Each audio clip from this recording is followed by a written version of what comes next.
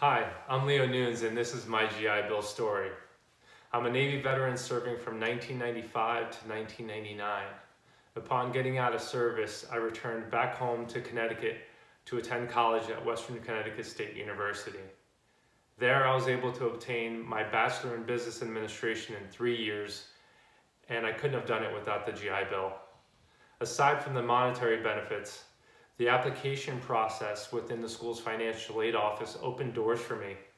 It helped me create friendships with other veterans who were also starting school there. It helped me land jobs within the university through the VA work-study program. It truly set the foundation for my whole college experience, and for that, I couldn't be more thankful. Happy 75th GI Bill.